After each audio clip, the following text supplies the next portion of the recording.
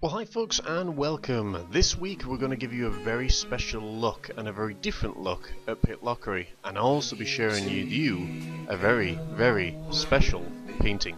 Along the sea, in a land called Erin, the stones throw away, for it's beautiful to know there's a place we can go where I can be me and I can be free.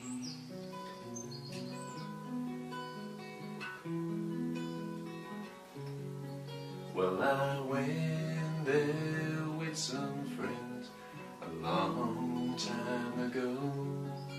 We climbed Goodfell, took a little photo, and I'm held by the memory from long, long ago, and all that remains is that little photo.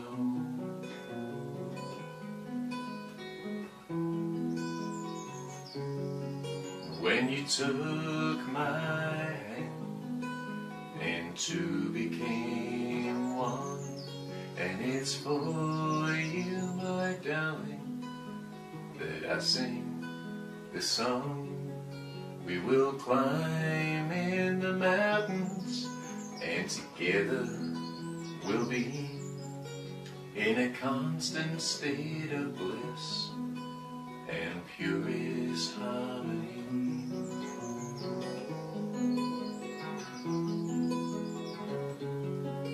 Will you take my hand and go with me in a land called Erin, from you to me?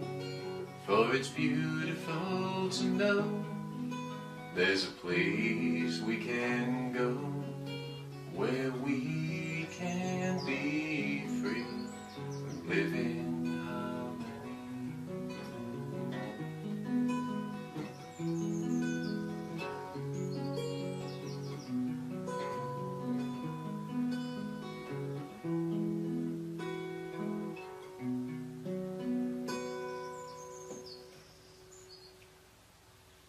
Oh, hello there folks, I didn't notice you there, sneaking up on me with you. I was just working on a new song. Yeah, sitting here just contemplating and looking out the window, listening to the birds and surrounded by all this beauty.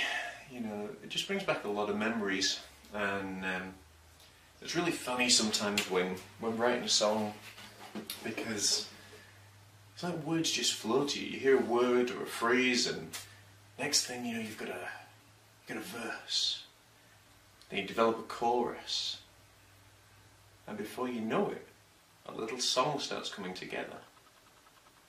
It's kind of like a painting. I hear a word or a phrase or a piece of music, and I can visually see it. I can visually see what people are saying to me, and it ends up being something really cool on canvas.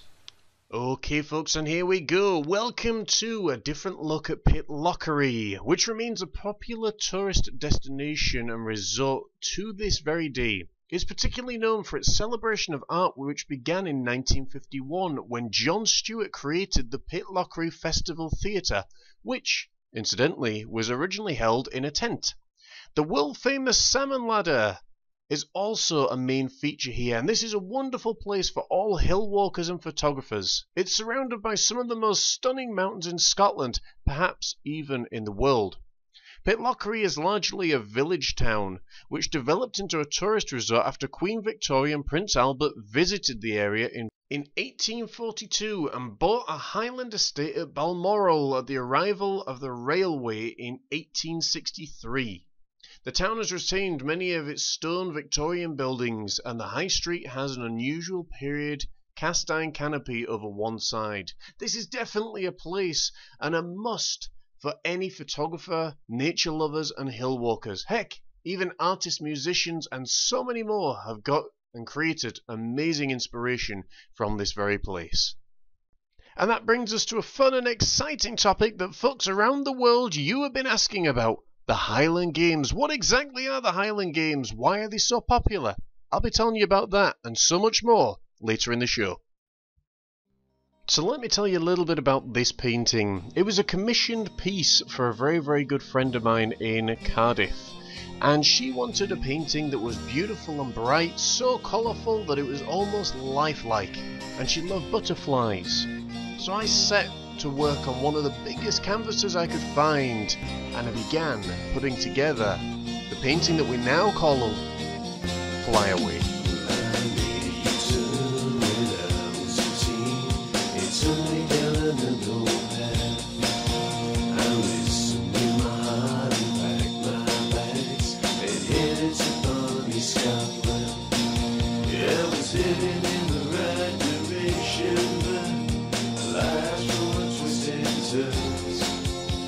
Just when you think you got the answers, oh, your world has turned. It's gonna be alright. Everything's coming up so good. It's gonna be alright. Things are working like they should. Well, it's a brighter day and a brighter way for me. It's gonna be alright. I'm gonna be fine.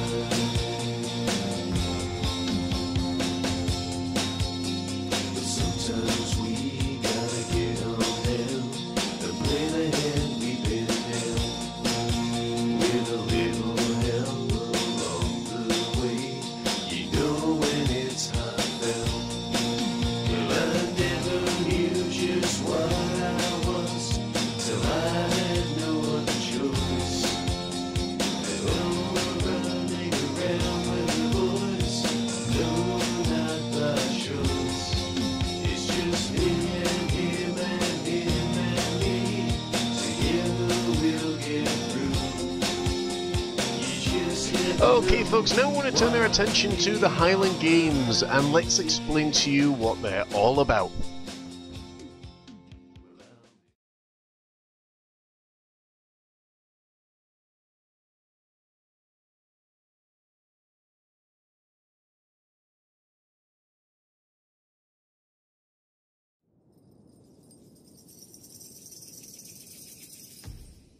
The Scottish Highlands are a place of beauty and mystery.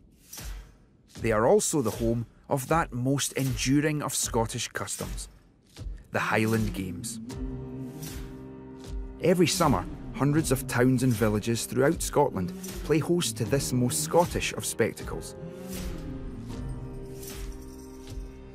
Spectators from far and wide come together to watch strong men and women from Scotland and all over the world compete in sports that date back to the earliest days of the clan system.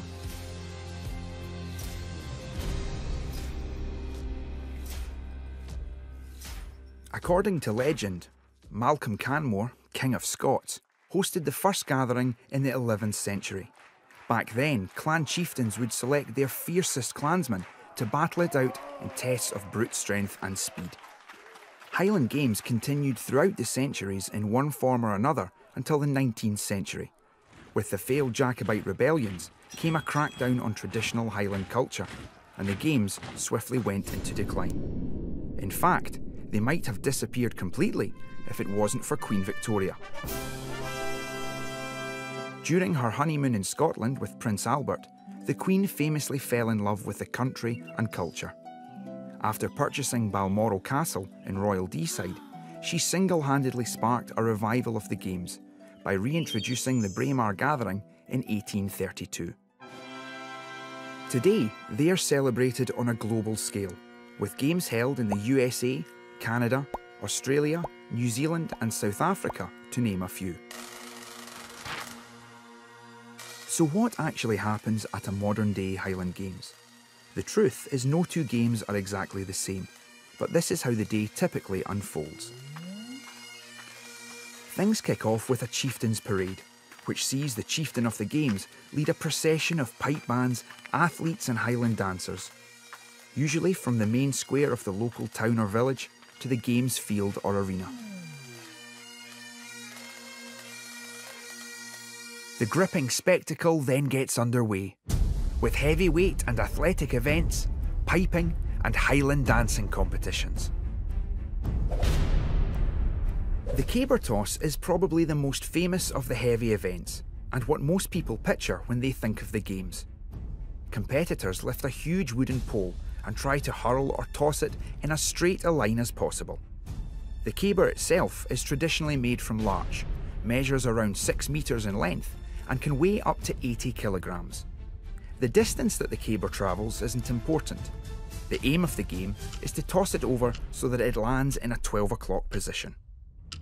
Another heavy event spectacle is the hammer throw. You've probably already seen this event at the Olympics. The original Scottish version involves the competitor trying to throw a metal ball as far as possible, but instead of a steel wire, the ball is attached to a wooden shaft.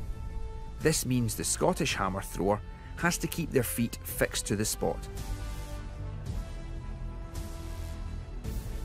Throwers wear special shoes with metal blades attached to the soles to help them keep their balance. Other popular events include weight for height, where athletes attempt to toss a weight over a horizontal bar using only one hand, and the stone putt, which is very similar to the Olympic event, except athletes are allowed a running start. There are also plenty of track and field events which take place around the Games arena. Many races can be joined by spectators, so you too can be a Highland Games competitor. Then we have Highland dancing, a discipline which requires just as much endurance and strength as the heavies. Scotland's graceful and highly complex dance is performed on the spot throughout. Some say this harks back to the days when clansmen of old danced it on their studded shields following victory in battle. Others say the dance is a natural evolution of the reel danced at Cayley's. Whatever the truth, the sight of agile kilted dancers performing the Highland Fling, sword dance and Shown Truas is a highlight of the day. And what would a Highland Games be without the bagpipes? Alongside pipe band, drumming and solo piping competitions, there is also the highly prestigious pibroch, the classical form of bagpiping. Evocative and rich, the unmistakable drone of the pipes is the soundtrack to the day. As you can see, Highland Games take place in a huge variety of settings. But above all, they are a spectacular celebration of community spirit and Scottish identity, as well as a chance for you to partake in the very best in traditional Highland sport, culture and hospitality. So there you go, folks. Everything that you wanted to know about the Highland Games, now you know. Let's finish this little painting off, shall we?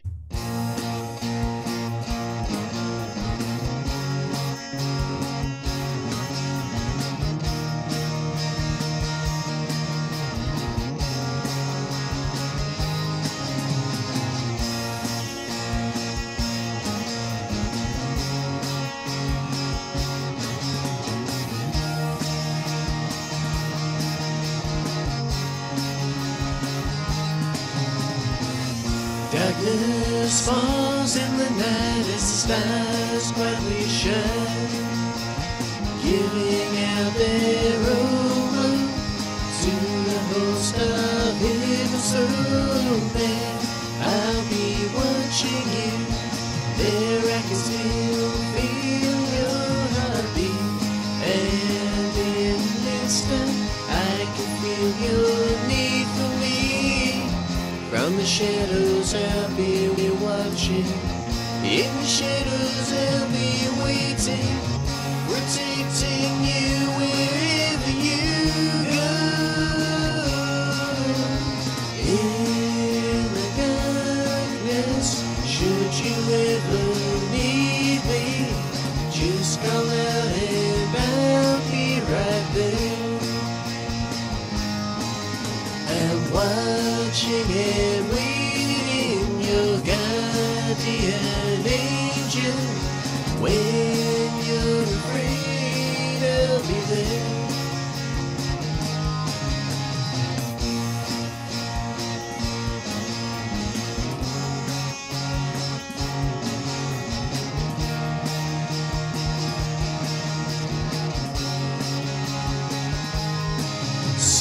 Now you are ready to fly away, and trying to make it on your own, in your own special way, no matter where you are or where you go. Yeah. Well guys, I really hope you enjoyed that episode of The Artist House. Don't forget to follow us on YouTube so you can see the entire series. Please, please, please, if you like the show, if you like the tutorials, even if you like the songs, feel free to share and comment, guys, because that's how we spread the word, and that's how we continue doing what we do. Guys, until next time, I have loved being your host. Take care of one another, be at peace with one another, love one another. Until next time, take care. And watching and waiting, your guardian angel. When you're afraid, I'll be there. In the darkness, should you ever need me, just go out and I'll be right there. I'm watching and waiting, your guide.